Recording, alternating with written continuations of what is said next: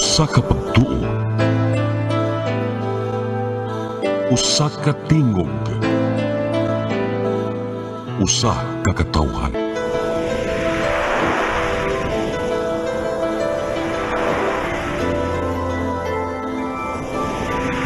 CEBU Catholic Television Network.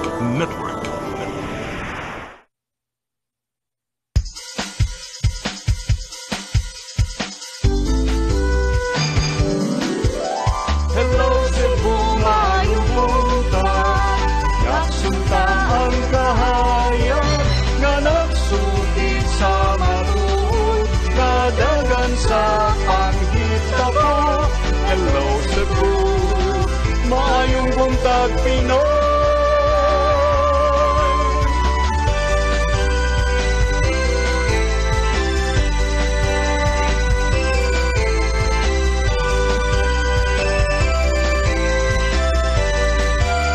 Ang katutulungan sa mga katawhan.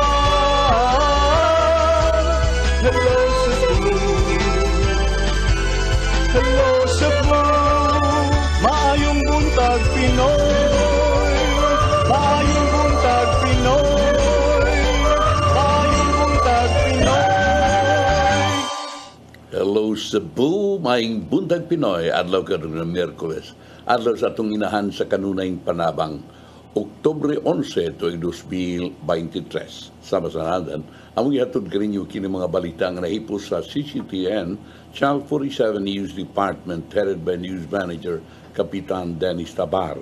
Amo ipakita ka ninyo kini mga front pages sa mga pamantalaan lokal ug nasyonal ug mukutlo sab kami pipila ka mga balita sa among mga pamantalaan. Mag-iskut-iskut kami sa mga butang nga may labtang lungsod. Among basahon ninyo mga text messages nga parangat nga atong tulumanon. Ang weather report musunod karong taud-taud. Ako si Manny de los Santos Rabacal ug sama sa naadan kabarato atong partner matag buntag Konsehal Malu Uano Inukando Tabar. Kons, may buntag. May buntag sa viewers sa Hello Cebu, may buntag Pinoy. Atong paabuton atong weather up, okay ni anas tong linya karon gikan sa pag-asa magtan alang sa atong labing uwahing pagbana-bana sa lakat sa kahimtang sa panahon. Sir Jomar Aclarino, good morning. Yes, good morning sa tanan ug sa atong tanan tigpaminaw kini atong latest weather update karong adlaw. Ang low pressure area na atong gi-monitor ganiha alas 3 sa kadlaw na nasa 750 kilometers sa may silangan ng Giwan Eastern Samar. Ang inungaw o trough ng low pressure area nakaapekto sa Visayas, lakip na ang probinsya sa Cebu. Padayon ito mag-monitor sa itong mag-i-issue ng mga thunderstorm or rainfall advisories na magdala kini mga pag-uwan sa may Visayas o tungod kini sa extension ng low pressure area. Hining ito na sa kasarangan ng hangin masinati sa Visayas ug nakadagatan, malinawan nito na sa kasarangan ng pagbalod. Temperatura sa Cebu 24 to 31 degrees Celsius, adlaw musalap alas 5:29 sa hapon. Ang dagat muhunas alas 4:12 sa hapon, mutaob sa alas 10:44 sa gabi. Philippine Standard Time alas 7:51 sa buntag. Gikan diri sa Mactan Pag-asa Visayas, DOST Jomar Clarino. Daghang salamat Sir Jomar Aclarino ug may buntag yung tanan din sa Pag-asa Mactan. Karon arita sa atong front pages sa mga pamantalaang lokal ug nasyonal atong sugdan sa Sunstar Daily. Sa Sunstar Daily, Compostela Mayor accused of illegal activities. Sa Super Balita sa Sunstar, pagkalumos nakuha sa CCTV. Sa The Freeman, among the country's provinces, Cebu still richest. Sa Banat News sa The Freeman, tungod sa pagduaw sa mga pulis sa drug personality silang dapit, naala ang asset babay gipatay. Sa Philippine Daily Inquirer, OVP, DepEd, and 3 other offices lose 1.2 billion pesos in secret funds. Sa Philippine Star, Hamas threatens to execute hostages. Sa Manila Bulletin, Filipino feared dead in Israel, 38 Pinoys seek repatriation from Gaza. Ug sa Tempo, total siege, Hamas threatens to kill hostages. Maugad tong front pages sa mga pamantalaang lokal ug nasyonal. Sa mong pagbalik, amoy padangat kaninyo mga balita nga nahipo sa tong kaubanan sa CCTN News Department. Please stand by. Hello Cebu, hello Cebu, maayong buntag Pinoy, maayong buntag Pinoy, maayong buntag Pinoy. Ako si Mr. Rudy Romares, electrical subcontractor ng maong building. Ani adto nga wala pa ko mogamit og ko'y sakit akong tuhod, iglakaw na ko. Akong mga lutaha, no? Labi na gikan ta sa overtime. Di sa ko ganahan mo kaon, nindot na ang resulta kay karon moagi ta sa rampa diha, no? Maglakaw ra jud ko. Mga batan-on nga mauwahin akong lakaw kay kusog na ko mulakaw tungod sa paggamit nako sa koy. So ay mo gamit sa koy kay nindot kay resulta. Daghang kay salamat sa koy herbal capsule. Barato na, epektibo pa. Koy Herbal Capsule. Discover the beauty of the Philippines.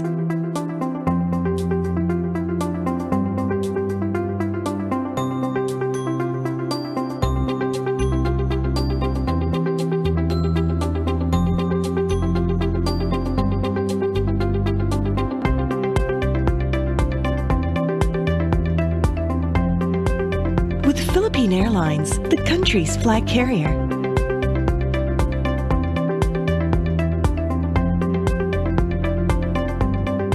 The airline that lets you feel the warmth of the nation.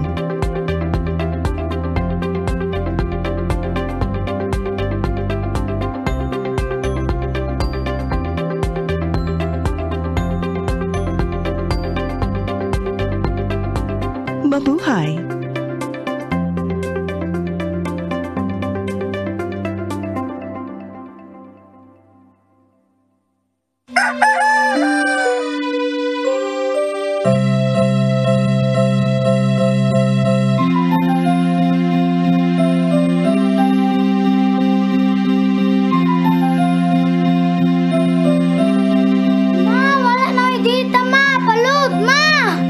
Sorry ma'am, na-late ko. Nagita pa mong gusto para internet sa kong anak ma'am. Ay wala na yung problema. Pag CEBU! CEBU! CEBU! For your internet connection, And for the signal of your cable TV. so fast and straight the transmission to your phone. CEBU! CEBU! CEBU! Offers you to have fiber optics. For your viewing experience, perfect and clear, so fast. So great and affordable for you to enjoy. CEBU Television Network Incorporated offers fiber to the home broadband internet bundled with fiber to the home cable TV connection. CEBU Television Network Incorporated with its operation in Metro Cebu and the whole province of Cebu soon. And affordable for you to enjoy. CEBU! Hello Cebu, hello Cebu, maayong buntag Pinoy, maayong buntag Pinoy, maayong buntag Pinoy. Balik sa Hello Cebu, Maayong Buntag Pinoy ug karon sa ato mga balita. Nagunas to mga balita karong buntaga, kapulisan sa syudad sa Lapu-Lapu nilusad sa kontrabigay help desk. Kini aron sa pagdawat sa mga reklamo kabahin sa vote buying. Ang kasayuran ihatod ni Fudge Anthony Inso.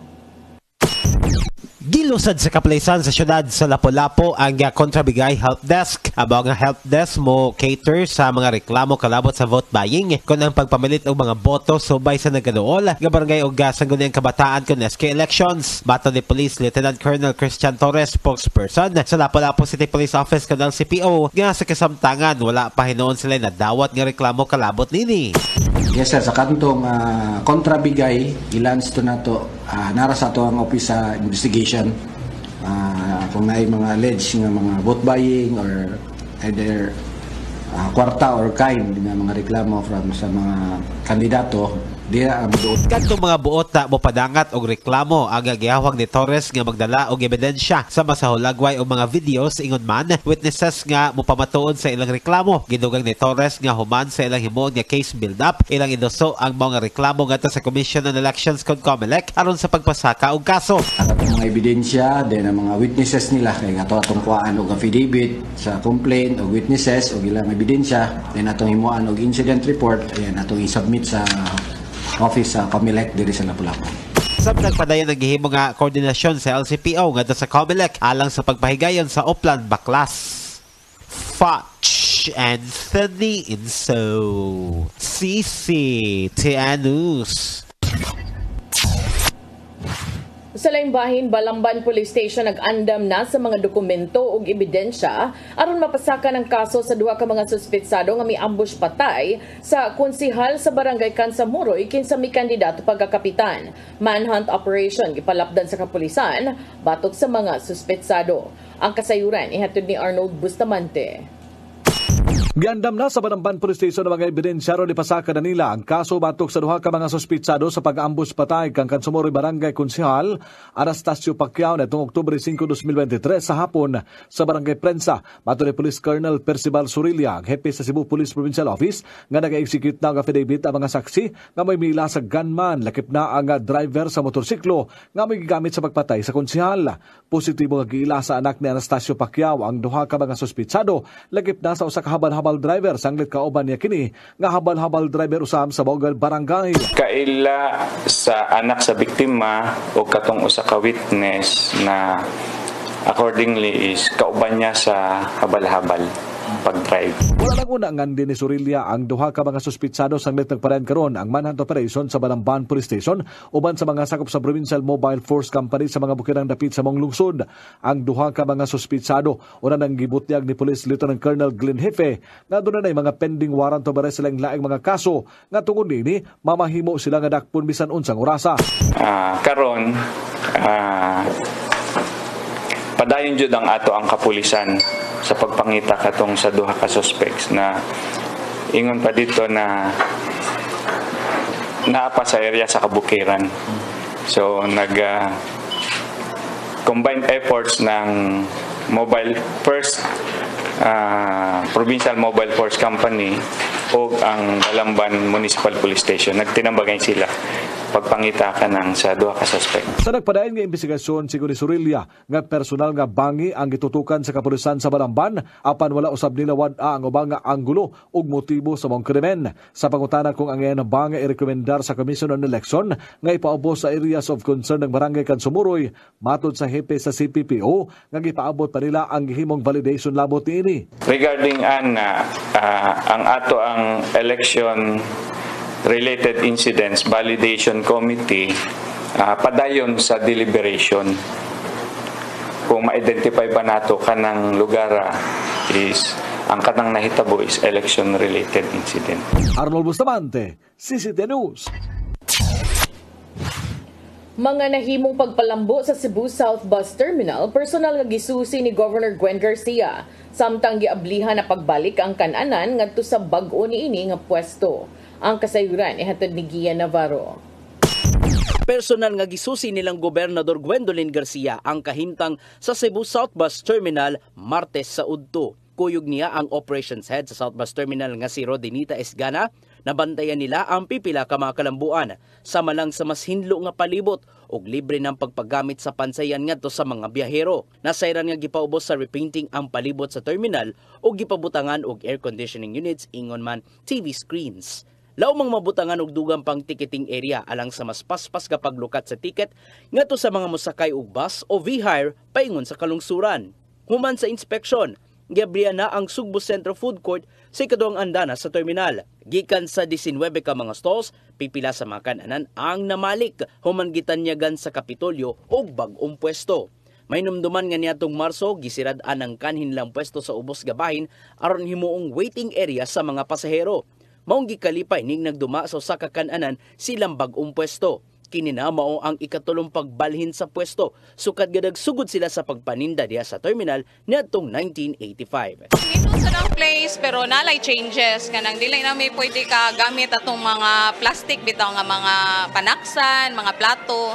Karon mga disposable na siya. Kay kuan raman kanang ditso na lang hipos ba. Wala na. Pero mas advantage pa sa amo kay dili na may mukag staff. Nalipay usab ning namaligya og snacks human gituman ang saad sa Kapitolyo nga makabaton og bag-ong pwesto. Daan ang naninda o pagkaon sa likod gabahin sa terminal nga mao ang gihimo na karong tambayanan sa mga V-Hire.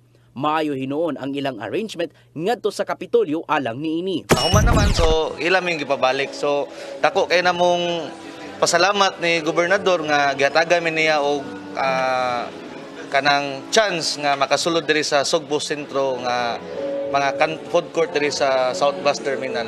Alang sa mas haruhay nga pagkaon sa mga bisita, magbutang ang Kapitolyo og dugang pang air conditioning units sa palibot sa food court.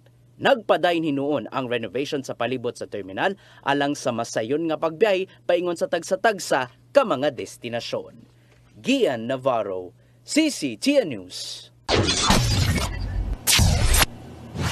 Sa atong katapusang balita, Traffic Enforcement Agency of Mandawi Contim hingusgan ang pagpatuman sa color coding sa mga tricycle nga nag-operate sa syudad.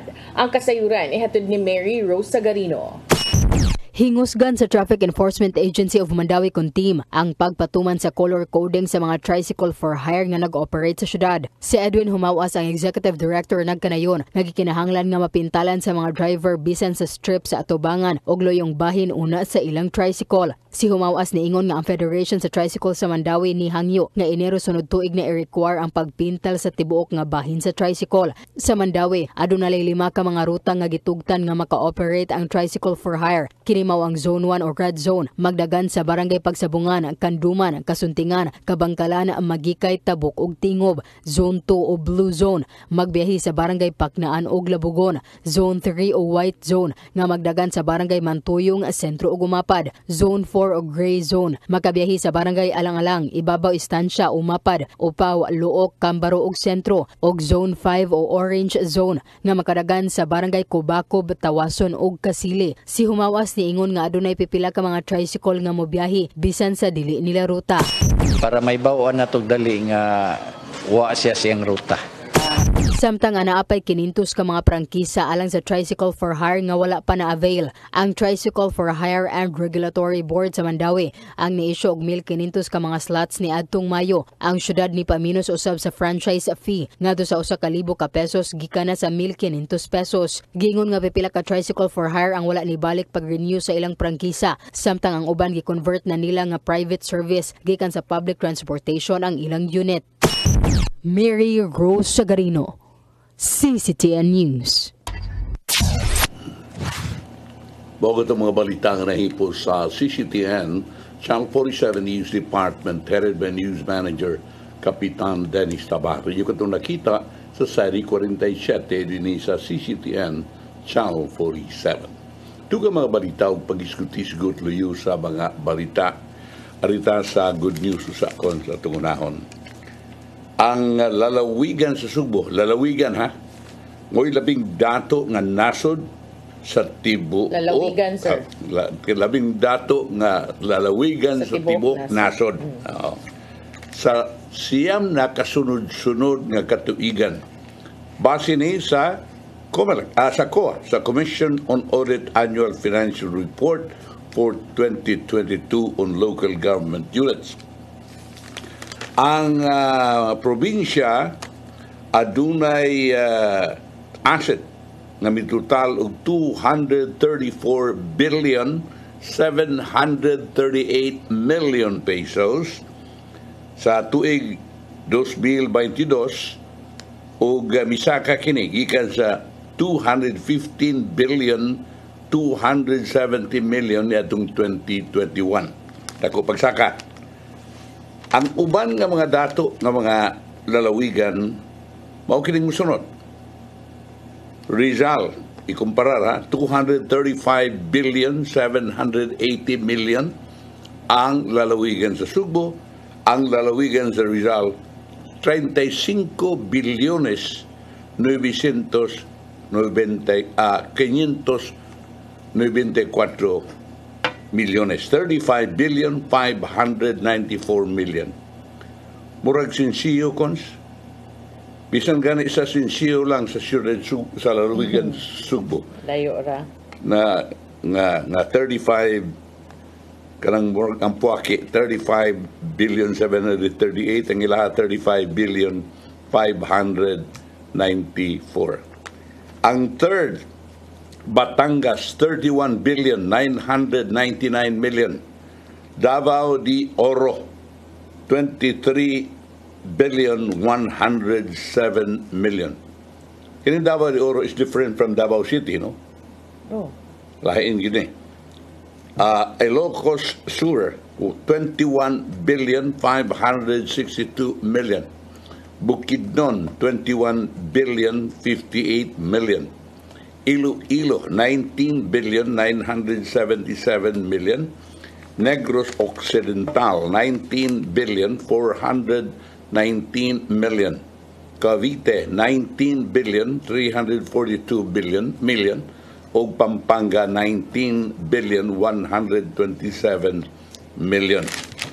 So mora ang lalawigan sa Sugbo, mauray lalawigan nga milapas sa 200 billion peso mark in terms of assets. Di na ni kwarta asset ni, no?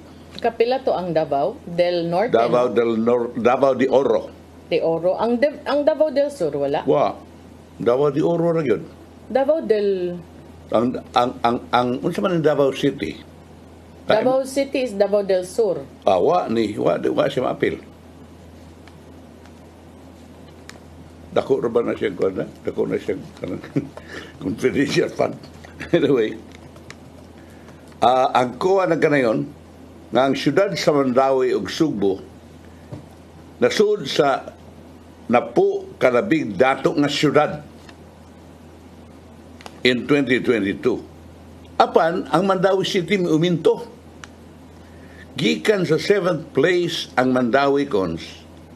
Unya, ang niadtong 2022, ni Saka na ngadto sa 6th place, giilog na niya ang pwesto sa Cebu City.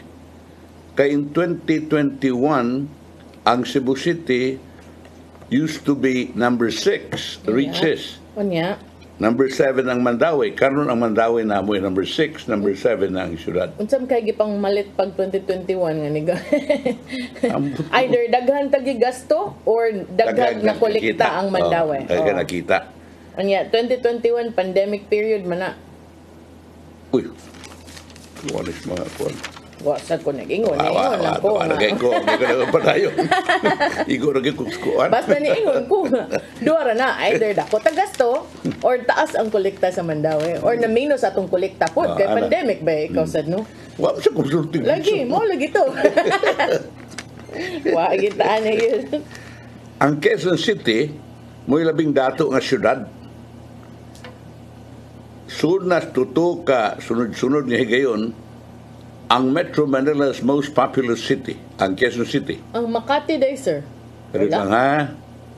Kanumdum ko before. Di ba mga commercial mo, ingon ganito kami sa Makati. Number 2 ang Makati. Mas dato ang Quezon. Dato ang Quezon City.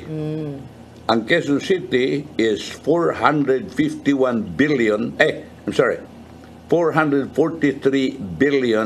406 million.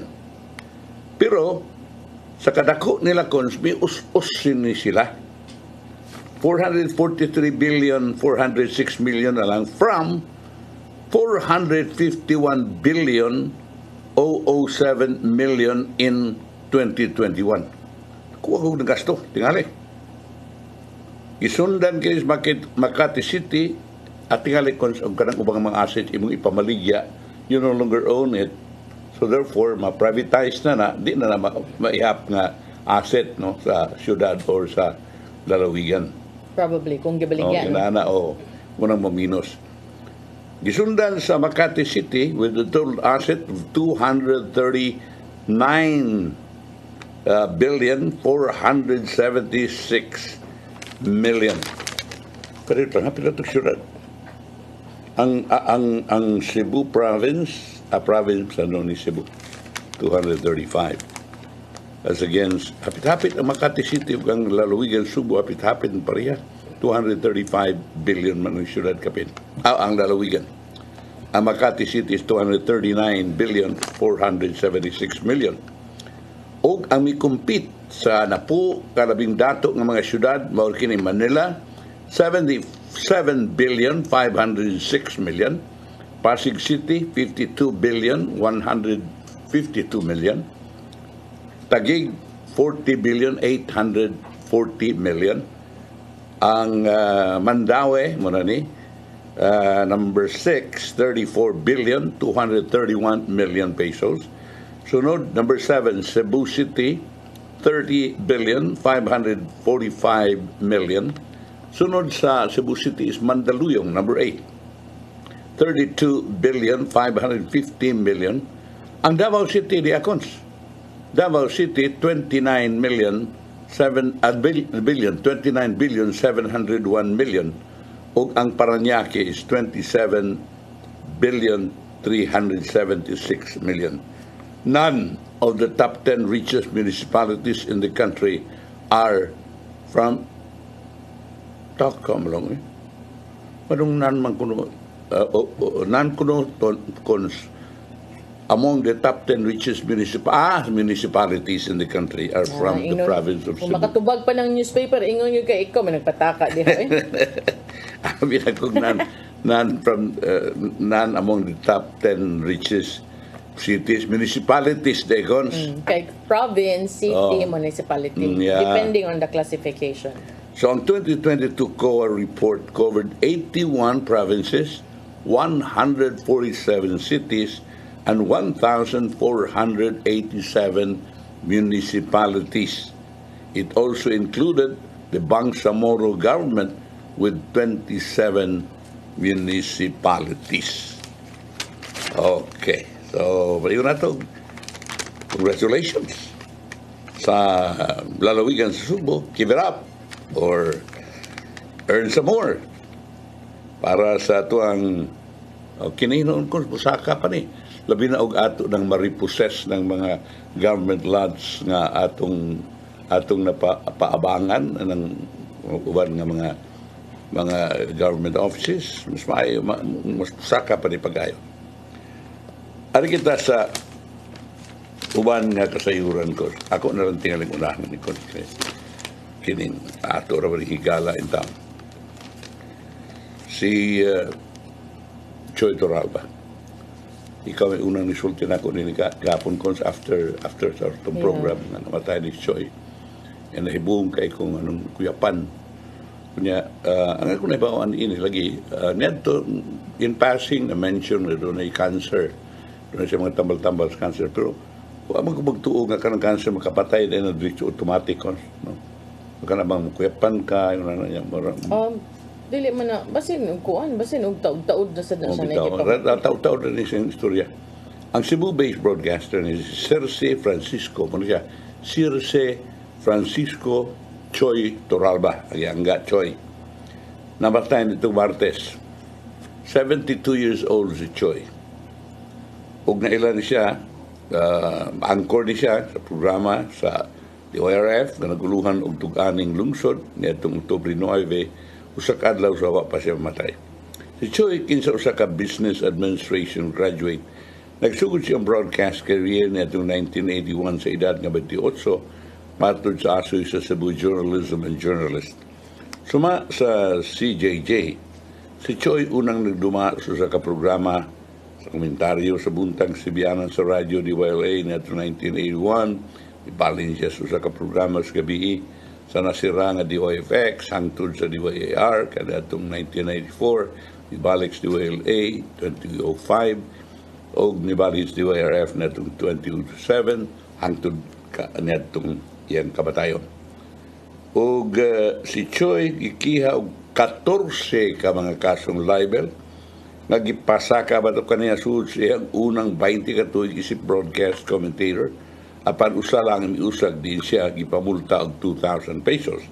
Niadtong 2004, base sa news article sa Sunster Cebu, si Choy gipusil sud siyang sakyanan sa may Don Jose Avila, Cebu City. Taas ni giramuhi ba? Wa ni siya matay nito. Ang insidente nagtabo sa gawas istasyon sa radyo diin siya nagtrabaho. Si Choy naigo sa tulo ka higayon. Apan nakabaws. Niadtong 2008, gikonbikto sa Regional Trial Court ang estudyante sa Marine Transportation nga giakusahan ni Choy nga mipusil kaniya tungod sa kababay na selos. Gidinay niya ang bisan unsang relasyon sa babae. Sa 2010, base pa, bisan pa, gibali sa Court of Appeals ang conviction. Mao kana si Choy Toralba, ang iyang haya anaa sa Sacred Heart Church hangtod sa Sabado. Okay. Mauna ang iyang mga higala kung galing bisita sa iyang haya na sa Sacred Heart.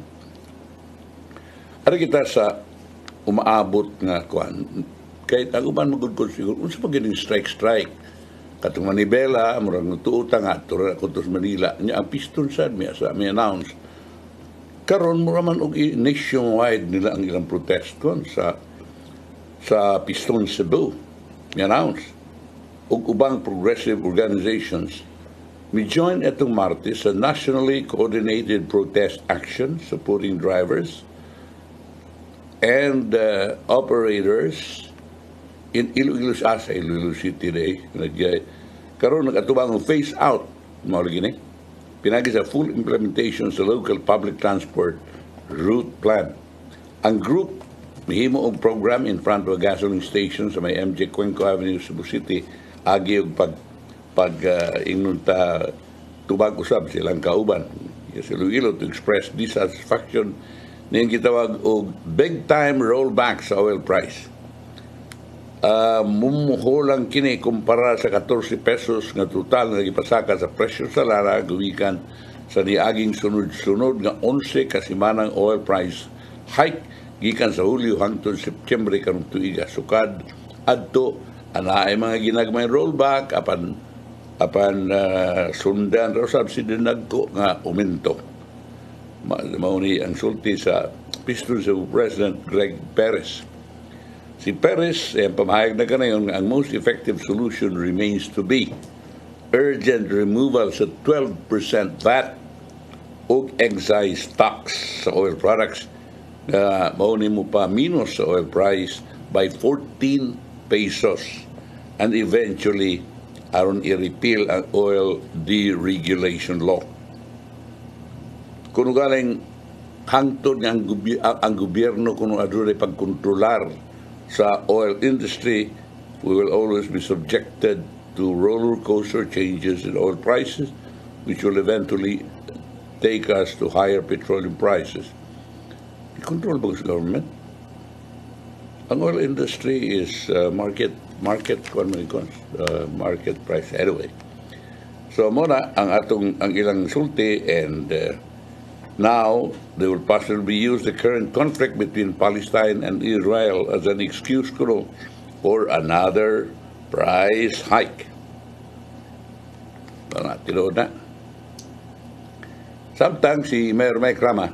Dili sa di pa ta mo labang ni Mayor Mike ato sa ning ipadangat sad kay kagahapon. Speaking of transport, naghisgot mata atong pagsuspenso ni LTFRB Chairman Trofilo Guadis III. Kagahapon, doon na nag-appoint si Presidente Bongbong Marcos nga officer in charge nga mo'y muduma sa Land Transportation Franchising and Regulatory Board. Mao kana si board member, kanhi LTFRB board member, karon OIC na Mercy Paras Laines. Sa usa ka memorandum og special order nga gipirmahan kagahapon, si DOTR Secretary Jaime Bautista mi anunsyo sa appointment ni Laines sa maong posisyon nga will take effect from October 10, 2023 until October 9, 2024. So ana siya for 1 year. I don't know what will happen. Ang ako magong pagsabot mura mag-investigasyon pa. Pero siya na may gi-appoint until October. Dili na suspension na ordinary. Murag no? So matud ni Bautista siyang order special si Laines will perform and discharge all functions and responsibilities of the office unless otherwise amended or superseded. Kini human usab gisuspenso si Chairman Guadis tungod sa matud pa alleged corruption under his leadership. So I don't know unsa sa impact ana when it comes to the planned strikes kay usab to sa ilahang tinguha sab. Yeah, doon na karon. Karon na doon na ni action ng presidente gi-suspension na si di naman nagira suspension moral firing naman ginakon kining si Guadis nya unsa man padayon gyapon mo ang inyo taong disilutan na di man gobyerno ba di man ang mga dagko des gobyerno kundi kami man in taon nga mga ordinaryo nga mga sumasakay. Okay, si Cebu City Mayor Mike Rama, murag diya Subo, pero tuan ni sa Australia. Tuan sa Australia ko, biyahe man po. Pero, nagbilid og istorya nga kini kunong nagpadayon nga istoke nila sa Cebu Port Authority, CPA, itungod sa 15 tag-iyas Kompanya Maritima, is a matter of defending heritage and sea preservation and not business. Uy, tinuod ka? Inyo nga ni mo manggi, inyo nga ni-enter man mo JBA. Oo, nga nung Business mo na. ato mananggi joint venture agreements may gawain ngayon di na nato panegosyo niya. Ay nag-i-appeal. Following the statement of the CPA debunking the allegations na magtukol silang 20 ka andana nga building within the premises sa Ramarag ka na yun, nga nagtuol siya nag-initiate kini sa previous officials sa Cebu Port Authority. Bago naman guding kuan ron, Cebu Port Authority officials. Unsa man day itong papel nga gikan sa megawide, gikan sa multo. Naaman ko'y kopyato, kaklaro ato, mauna usahay di lang gudta magbinaot, kay kung magbinaot ta, mga igo ta, matud ni Rama sa interview. Ako nang i-highlight dito sa opisina ni Secretary Bautista. Bingon ko ni Secretary Bautista na yes, it may be true, Secretary, na wala nila ginahuna karon ng 20 story, it could be previous CPA. In his previous statement, sarama na kanayon nga he will be seeking the intervention of Transportation Secretary Jaime Bautista on the matter. O dito naman siya. Ang mayor hinoon expressed that regardless of the positioning on the structure, the CPA is still not authorized to impose or build anything without obtaining permit from the city government, Cebu City Government. In context, ang Regional Trial Court has earlier ruled in favor of the CPA, which filed a complaint representing the Republic of the Philippines against the Cebu City Government in the issue of the ownership of Kompanya Maritima. In a 22-page decision dated June 5, 2023, ang Korte mi-affirm na ang Kompanya Maritima premises na himutang sud sa base port of Cebu as defined under Executive Order Number 448, Series of 1975, and that it belongs to the Republic of the Philippines, pinaagi sa Cebu Port Authority, muna hukom sa Korte. It was previously reported that the Cebu City Government, pinaagi sa Office of the Building Official, has issued a notice of illegal construction and work stoppage order to CPA for allegedly installing a fence sa South Road properties without a corresponding necessary permit. Tinood ba na? Kinahanglan mo na bisag magkuralan ka, doon na kay permit. Si Architect Florante Catalan, head official sa OBO, nagkarayon, na may issue silang notice after they learned that CPA had constructed a 2.5-meter fence without obtaining a permit gikan kanila. Ang fence was demolished right after the issuance. In the same interview, Saramay emphasized that he doesn't want to be involved with business, adding that his principle remained anchored on public service. Pasabot ang tumong ragyod nato in defending heritage. Muna kalakiyap, tangtangon taris kuan, tangtangon taris joint venture agreement. Nga, samot ka kabayad, dako. Kinisud na mga na. Wala di. Sud na mga na. Ano apil mo sa kanad to, no? Klaro magkainan. Okay, klaro. Di siguro unta na. Pareho sa dito sa pareho sa dito joint venture agreement to sa Binayawan landfill. Mao gyapon. Ownership gyapon. Hindi isa naman hinayon. Kiha naman sa ng the other party. Brace at the conscience. Balik mi human sa pipila ka pahinumdom, please stand by. Hello Cebu, maayong buntag Pinoy, maayong buntag Pinoy, maayong buntag Pinoy. Ako si Mr. Rudy Romares, electrical subcontractor ng maong building. Ani adto nga wala pa ko mogamit og ko'y sakit akong tuhod, iglakaw na ko. Akong mga lutaha, no? Labi na gikan ta sa overtime. Di sa ko ganahan mo kaon, nindot na ang resulta kay karon moagi ta sa rampa diha, no? Maglakaw ra jud ko. Mga batan-on nga mauwahin akong lakaw kay kusog na ko mulakaw tungod sa paggamit nako sa koy. So ay mo gamit sa koy kay nindot kay resulta. Daghang kay salamat sa koy herbal capsule. Barato na, epektibo pa. Koy Herbal Capsule. Discover the beauty of the Philippines.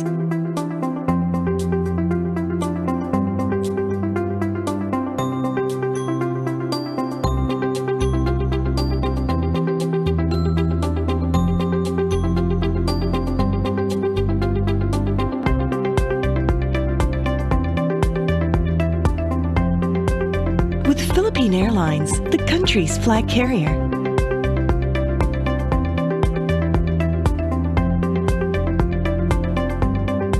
The airline that lets you feel the warmth of the nation.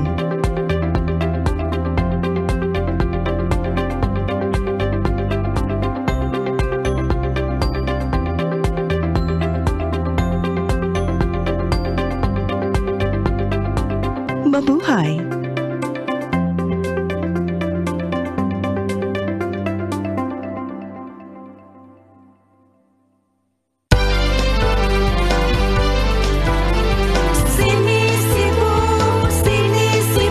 For your internet connection And for the signal of your cable TV. so fast and straight that transmission to your home. Sini Cebu Offers you to have fiber optics. for your viewing experience, perfect and clear, so fast. So great and affordable for you to enjoy. CEBU Television Network Incorporated offers fiber to the home broadband internet bundled with fiber to the home cable TV connection. CEBU Television Network Incorporated with its operation in Metro Cebu and the whole province of Cebu soon. Sini Cebu For your internet connection and for the signal of your cable TV. so fast and straight that transmission to your home. Sini Cebu Offers you to have fiber optics. for your viewing experience, perfect and clear, so fast. So great and affordable for you to enjoy. Hello Cebu, hello Cebu, maayong buntag Pinoy, maayong buntag Pinoy, maayong buntag Pinoy. Maraming salamat sa Cebu, Maayong Buntag Pinoy. Aritan ining hangtod karon wa pagid madesisyon ni kuno subuhaton ining duha ka mga flyovers kon. Kinaw ka mga skywalks nga mapitahan ining Cebu BRT project. Ang sa usa ka Cebu City Council executive session nitong Martes, wa gyapon ni makasulbar kung unsa man i-demolish ba kining duha ka mga skywalks o ibilin ba. Sa kini maapil ni siya sa phase 1 nining CBRT project.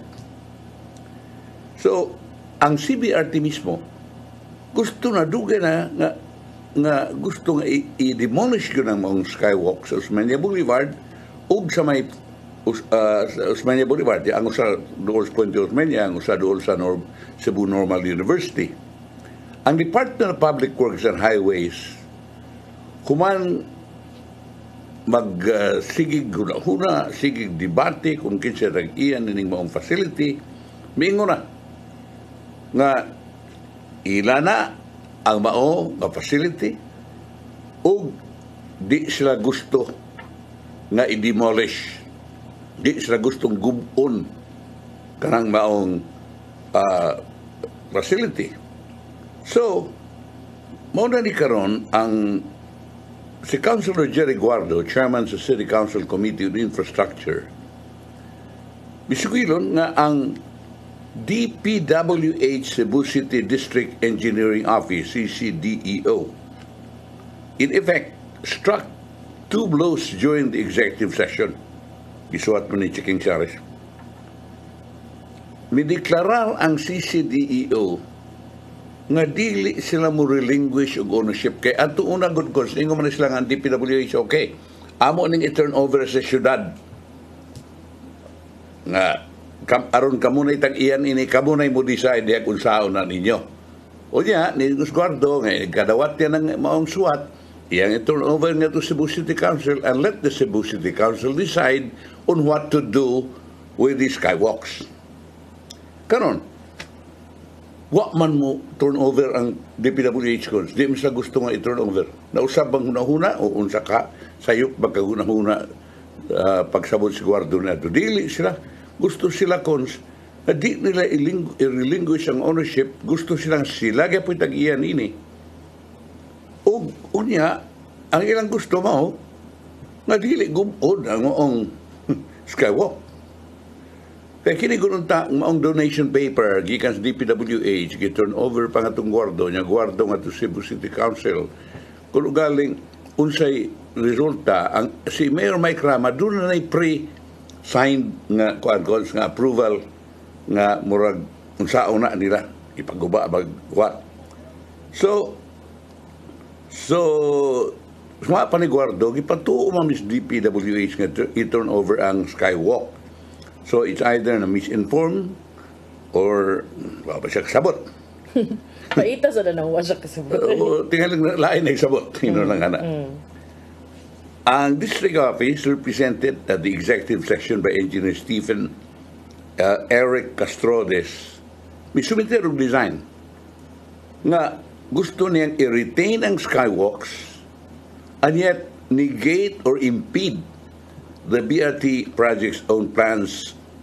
CBRT under the Department of Transportation sa iyang audiovisual presentation pinagi kang Engineer Norvin Imbong misugilon sa mga konsehal nga nga kinahanglan gubon yun ang skywalks ilaw sa nga giparaplin ang mga spekulasyon sa City Council nga murag andam kini sila nga mudawat ug gani nangayo gid sila sa donation paper kaya aron sila nalay mo consider nausab lagi is either nausab or nasayop ba pagsabot si Guardo may tungod nining paruganan sa DPWH obviously buot niya nga ipadayon na kinsa may di gusto ipadayon kini Cebu BRT project ang City Hall cooperative kini sa project managers aron ma-solve dan ang mga issue of ownership and getting the clearances.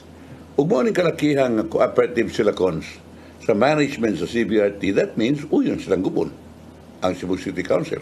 Libog sad ko to me awa sa doon ta nag tabi-tabi usaana og wa pa tagi kuptang papel nga mao na gyud na kay karon unsa naman mahug naman nag your word against mine and what can we do with words? Na. Ya ka sa man nga wa man mag-assume ownership ang City Council wa man ito over sa DPWH nga nalang sila. Sama nimo di ba? Kapaet. So muna nga nagtuo man gud kay si City Administrator Colin Rosel sa kabugado, City Administrator ning man siya nga sila ang syudad mo tagiyan na ng duha ka mga skywalks. Ug mo itag-iya ang syudad nganong maghuwat pa mo i-turn over gikas DPWH. Inyo pa kamo sa tag-iya na nya inyo nang gibuhat pero mao sa ligi ug sa tagikuptang papel delix kita skiha ana. Wala ang DPWH ingon siya nga di nila i-donate ang skywalk. Si Councilor Guardo ng kanayon ang mayor gave a go signal the transfer pushed through apparently the City Council and the mayor were ready to do what they had to do. What can the city do now? The city is not the owner of the skywalks. So, si Guardo, mo infrastructure siya, I think the city cannot do anything. Anything? Init mo lang. Init yung mo. Init dating. Pwedeng init. Wala na. So, what must confuse some watchers of the news is that the two agencies of the national government murag nagabangga with each other on the question of whether to demolish or not to demolish. Ang DPWH Central Visayas Office may execute og no objection letter ngadtong March 10, 2021 ug sa January 26, 2023. Ang CCDEO or Cebu City District Engineering Office of DPWH may issue certificate of ownership niadtong September 13 or 12 days after the city's OBO or Office of Building Officials suspended the demolition permit on September 1. Ang DPWH would not mind and has not minded since 2021. It doesn't object to the demolition. But ang DPWH, CCDEO, man issue certificate of ownership more than 3 weeks before the executive session, misugilon sa City Council nga gusto nila nga magpabilin, nga magbarog kanang maong skywalk after the CBRT's first phase is completed. So, mas uyon ang maong CCDO nga ipabilin. Ang syudad Sugbo, I thought nadto uyon nga ipabilin gubon ring ilaha. Sama man sa project management sa CBRT. So muna si Councilor Guardo nagkanayon nga ang district office tingali da convincer ni Congresswoman Cutie Del Mar, anak ni anhing kongresista Raul Del Mar, nga mooy naninguha gyud aron mabutang ka ng mga skywalks. O mo ni nga aligrining yun nini and at the CEU station ang duha ka mga structural columns in the middle of the skywalks, the BRT managers argue obstruct the dedicated lanes nga ang BRT buses will traverse as well as the bike lane on sidewalk. As to pedestrian crossing, ang CBRT says ang mga bata, estudyante, mga babae, ubang mga vulnerable groups will have access to a more universal and secure pedestrian access. At pa, butangan nilang labnganan kung dili na katong skywalk. Mo-replace ko no sa skywalk. Doon na sila signalized pedestrian crossing. Si Councilor Guardio naggawardo na ganayon that being funded by the national government, the project must have forged a prior understanding between the two national agencies, DOTR and DPWH, on how to resolve issues as the skywalk demolition. If not, they should have one. Naaintaw na, ibalik-balik na ni Engineer Paul Villarete nga doon ay usa ka committee nga apilang OBO, apilang city government, apilang DOTR, apilang DPWH, tanan, apil-apil. So that whatever problem na yung solve, wa man niyo buhatan. Para dili siya subject to interpretation of anybody who... Yes. Yeah.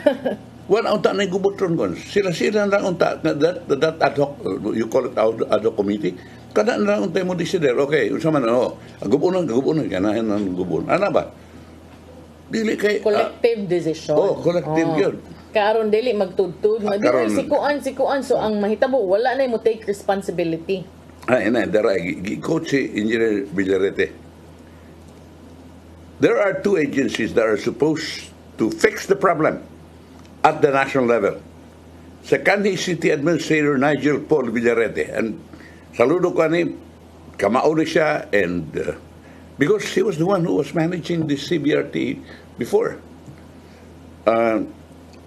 Sumapa ni Paul Villarete, Engineer Paul Villarete, structural engineer Paul Villarete, nga ang National Management Office ug Steering Committee,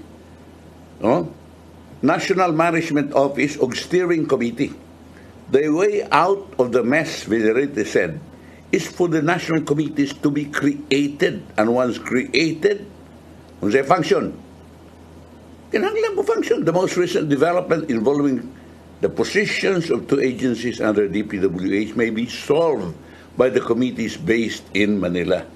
Wala tayo daghang istorya na din nga, duha ka mga national agencies, nag-away pa. Naunsa man na Tudtod. Anong mga kita, bahimo ang kalakiha. Pero tinakuha, ato ng kwartang ibayad ng loan niya makakos na noon, samot nagkakos og delay. Yes, dako kayo. Kana lang yun kayo. Whether gubon, demolish or not demolish. Mura ganay issue. This has long been overdue. Delay ni, o pila na katuig, way labot nga ng delay ang atong bayranan sa loan ni dako na pag-ayo ang atong interest nini. Tungod kay nababo yun ng kwarta cons. Na-release naman ni kanadto. Mo bitaw nang naglabi ng mga unsay nga nani kanang interest ba? Interest na ako kayo. Samot siya kamahal, pay mga changes gihimo. Karon ko, murag mga naman sa tagkuan kanang unsay nga nang kuan ko reconstruction sa tolong. So, kung ano na sad siya. Grabe naman kayo. I-recompute na sad siya niya. Wala kaya tayo madunggan nga recomputation nga ni Kunhod. Kasagaran ba yung i-recompute because of the cost of kuan? Patong, dagko pa ng patong. Cost of money, dagko kaya nagpatong sa interest. Inflation pa. Niya, kinsa may bayad na kami man. Di man ang taon ka mo. Paita. Di ay amot unsa ng klasiha cons, pero direklamo mo kono. Tingalig ang usak opisyal sa Compostela, direklamo nga migamit og politikanhong gahom sa pagpahigayon og illegal og dili autorisadong reclamation of quarrying works, illegal nga sugal og pagpanghasi sa mga kandidato sa barangay ug sanggut ni ang kabataan elections sa partido nga kaatbang siyang administrasyon aron mo atras eleksyon lakip sa uban pang kurakot nga mga buhat. Pahitan na ni. Sa suot nagparangat to sa Department of Interior and Local Government kung DILG nga alang ngadto kang DILG Secretary Benhur Abalos, pipila ka mga concerned citizen ang nihangyo kang Abalos nga mobisitas Compostela o imbestigahon ang ilang ipasangil nga kahiwian ni incumbent Mayor Felijor Corjuri Quinio ug iyang partido politikal sud sa duha ka dekada o 21 ka tuig. Ang mga nagreklamo nagdumili sa pagbutyag silang pagkatao alang sa katuyuan sa seguridad sa gipadang pamahayag sa Sunstar Cebu netong Martes, October 10. Ang abogado ni Quinio na si Attorney Abraham Acosta ningon nga gihimakak ni Quinio ang tanang mga pasangil o gisubli na wa siya labot sa bisan unsang matang korupsyon. Ipangimakak usab niya nga dunay mga reclamation projects Compostela paningon nga dunay nagpadayon nga pagtukod sa merkado og mga proyekto sa seawall protection sa Department of Public Works and Highways Region 7 kansang pundo gikan sa office of 5th District Congressman Vincent Frasco or Duke Frasco. Ang kampo ni Quinio nilugang nga wa pa sila masayod sa suwat reklamo ug dumili sa pagkomentaryo nining kayo. We have not received any letter complaint, so we cannot comment, but Mayor Quinio always cooperates with DILG because the local government unit is under DILG supervision, matod ni Acosta. Subay sa suwat kipasanginlan sa mga reklamante si Quinio na nitugod sa illegal o dila autorisado nga reclamation sa 26,142 square meters nga yuta sa daplin sa dagat sa barangay populasyon, ilabi na alang sa boardwalk kung sa umabot nga dapit sa Compostela Public Market nga Y Environmental Compliance Certificate kung ECC o Miscellaneous Lease Approval o Foreshore Lease Agreement FLA gikan sa Department of Environment and Natural Resources ug pagtugot gikan sa Philippine Reclamation Authority. Ang ECC usa ka dumay komento so sa sabang paagi isugod kuno ang reclamation project atol sa termino ni kanhi mayor, incumbent vice mayor ug igso ni Quinio, Joel Quinio, kinsa bihisan pa sa cease and desist order nga gipagawas sa PRA aron ihunong ang reclamation niadtong Hulyo 24, 2018. Usa sa gitumbok nga rason sa pagpahunong sa suwat mao ang mga dapit nga gikataong catch basin panahon sa pagbaha din adulay mga punuan sa mangrove matod sa community environment. So kini lang umaabot eleksyon kon sa daghan gyud kay mga iningon ani no. Well, di man ingon nga tinuod ni dili basta you can expect this happening kay ibang naman ka. I remember before when I was still a reporter sa Office of the Ombudsman, mudaghan ang kasong ipasaka kung magkaduol ang eleksyon regardless of whether it is barangay or city. Mudaghan yun ang kaso because people find it so very convenient also ba nga gubuo ng pangan sa ilang kaatbang. Mo gina. Anyway, at tas Israel cons, grabe naman ay kayo cons. Ang daghang kay patay dito 1,500 pero ang Hamas side na kay bumbahan pagayo sa Israel ang Hamas target sa Gaza ug nagkanayon nga 1,500 ka mga Islamist militants ang hikitan dito sa maong dapit sa southern towns. Dunay gipandakpan, dunay nangamatay. Si Prime Minister Benjamin Netanyahu yung warning sa Israel's military campaign following Saturday's surprise mass onslaught was only start of a sustained war to destroy Hamas and change the Middle East. Wa gini katiwasan. I mean, it's in the Bible, sukad pa ni kanadto, angtod karon nagpadayon kining fears of a regional conflagration. Misulbong Oman's expectation of an Israeli ground incursion into the crowded Palestinian Gaza Strip. Muna ni, inikatake na ni sa ground, muna ni kuyaw kayo, where Hamas launched its land, air, and sea attack on the Jewish Sabbath. Ang death toll in Israel, misaka na ay 900 dasad ang nangamatay, the worst in the country since its 75-year history. Samtang ang Gaza officials report og 687 ka mga tao nga nangamatay. Sinitalyahan may compare sa large-scale slaughter of Israeli civilians to the atrocities committed by Islamic State groups, also known as ISIS, when they controlled vast swaths of Syria and Iraq.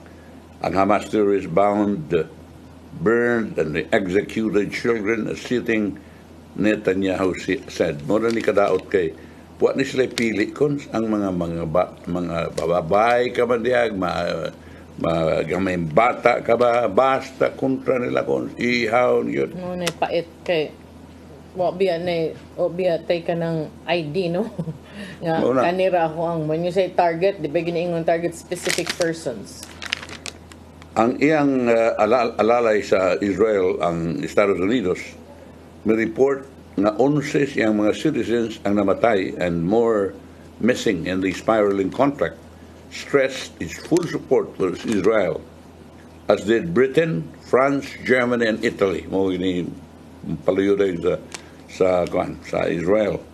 Ang 5 ka Western powers and many other nations may report nga doon ay mga citizens nila nangamatay or mga gipang-kidnap, nangawa. Munang apil ang Brazil, Cambodia, Canada, Ireland, Mexico, Nepal, Panama, Paraguay, Russia, Thailand, and Ukraine. Ang Hamas may preso sa 150 ka mga hostages since its ground incursion, among them children, mga tiguang na ilang na-capture atol sa music festival diin dunay 270 kabog na namatay. Natong Lunes ang Hamas may warning that it will start killing hostages every time Israel launches a strike on a civilian target in Gaza without warning. Fear and chaos reigned among the 2.3 million Palestinians living in the crowded and impoverished coastal territory that has been hammered by thousands of Israeli bombs. Una ni ron ang mga may labot na patay sad. Fireballs reportedly lit up Gaza Strip before dawn on Tuesday as the explosion shook the ground and sirens wailed. And Israel may impose a total siege on long-blockaded Gaza on Monday, cutting off the water supply, food, electricity, and other essential supplies. Ang United Nations Chief Antonio Gutierrez na kanayon, na he was deeply distressed by the siege announcement and warned Gaza's already dire humanitarian situation will now only deteriorate. The United Nations Human Rights Chief Volker Turk na kanina ng Martes that imposing sieges that endanger the lives of civilians by depriving them of goods essential for their survival is prohibited under international humanitarian law. Sa amin nga, at ug dunay gubat ng ini madaman tanan bisan ang tao mga Palestinians nga way labot, mga civilian apil man sa kamatay. Isa man tuo nga wa na ilabot nga ining bomba na may mili ng bomba sa militant pagdili. Mangyud. Ampo ta kay mo na pinaka importante. Luoy. Well, arita sa kuan, ingon nga kuan pagalumos ko sa kuan ko CCTV. Ares atas kuat, ares atas Buhawi lang sa Buhawi, milangkas atop dos Argao. No nakalangkat og napu kapligo sa GI sheet, Lusin sa kabayan sitio Look, barangay poblasyon Argao, Cebu, sa dang naigo sa Buhawi. Alas 2 sa udto, may kay udto. Natong October 10 sa pakiglabi sa Superbalita Cebu Stagia sa bahay, na si Evangeline Ortega, 44 anyos minyo. Siya ni asoy na siyang nikusog ang unos ug uwan iubanan sa kilat kalit lang milagubo ang ilang atop ug manulay na bantayan nga nalangkat kini gumikan sa Buhawi. May na lang kay way nga unsa. Pero kiring usa nga murag guwa ng mga dibunyoron ko. Nabulabog ako tinuod sa gini. Ang klase sa Talaga National High School, Argao, Cebu. Niadtong Lunes sa Buntag. Tadihang usa ka babaeng tinunan 20 anyos sa grade 10, gikataong nasudlas daw tang espiritu. Kini ginoong yun ni kung tinuod mag yun mga daw tang espiritu usud mag yun tao. Labi na wika spiritually. Ang tinunan kinsangan wagi butchag nagwala ug gihulagway ang kusgan nga nagpunay singgit sa interview sa Superbalita Cebu. Ang barangay kapitan Arman Untal sa Talaga, Argao, nasayran na transferee ang mga estudyante nga gikan sa Lapu-Lapu City. Matod ni Untal nga gi-rescue ang maong estudyante sa mga sakop sa Argao Municipal Disaster Risk Reduction and Management Office kung MDRRMO personnel. Gida silang simbahan na ug sa ilang ipangutana kung unsay natabo kaniya mutubag kini apan dili masabot ang tinubagan kay isog kayo musinggit wa pay labot sa kakusgan niini. Kay wa mauli ang tinubdan ilang gida sa Mary's Little Children's Communities tabong Talisay aron ma-exercise. Matod ni Untal nagi pahubo sa community ang tanang mga habak nga mo na ni. Nagsulob sa dalaga. Ano mong gumusig habak-habak gid intang? Kana mga habak yun kin. Ito man na yun. Aron di dutlan sa mga buyag. Aron di dutlan sa mga kung saan nga ni kana mga sakit. Muna, naulian na dalaga panluya kaayo busa sa wa kinip eskulahan. Ipapahuay una sa lambay. Dili kini unang hitabo nag-ingon na suddan sa dautang espiritu nga kaso sa maong tunghaan. Una sa labing uwahay nini mao ang hitabo sa tunghaan sa energy sa barangay Mabini, Dakbayan, Subo. Hinong yulagway nga mao nga mga hitabo nga masisteria sa ato pa psychological kung produkto sa una-una sa tao. Ano lang mo yun na patugat-tugat. Constantly parahap. Ito yung padangat ang giandam ni Tatay Dodong ang pulong ang kinabuhi.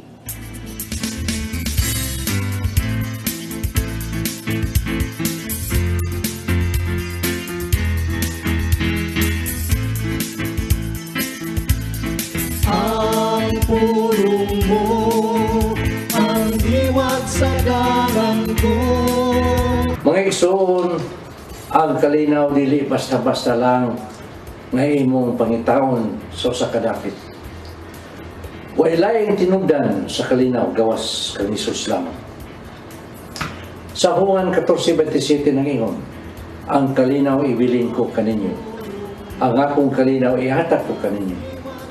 Kalinaw nga dili ingon sa ikahatag sa kalibutan. Busa kawang lamang ang inyong mga paningkamot nga maangkon kini kung wa si Jesus sa inyong mga kasing-kasing. Kung nakaila ka sa Ginoo, nakaila ka unsay kalinaw. Sa Pilipos 4:6 nagingon, ayaw ka mong kabalaka sa bisan unsa, kundili pangayoa sa Dios ang inyong gikinanglan uban sa pagpasalamat sa tanan ninyong pag-ampo. Klaro mga igsoon nga ang kalinaw maangkon pinagi sa pag-ampo ngadto sa Ginoo. Pangayoan lang kini pinagi sa pag-ampo ug pagpasalamat. Hinuon ang gisaad nga kalinaw wa magpasamot nga luwas ka sa mga pagsuway sa kinabuhi. Ang tanan muagi gyud nini. Apan luyo ni ang tanan, mabati mo ang kahilom sa imong kasing-kasing nga musali ka sa gahom sa Ginoo. Kay sa Mateo 11:28 nag-ingon, umari kamo kanako, kamong tanan nagkapuyan o gibugatan sa inyong gipasan o papulayon ko kamo.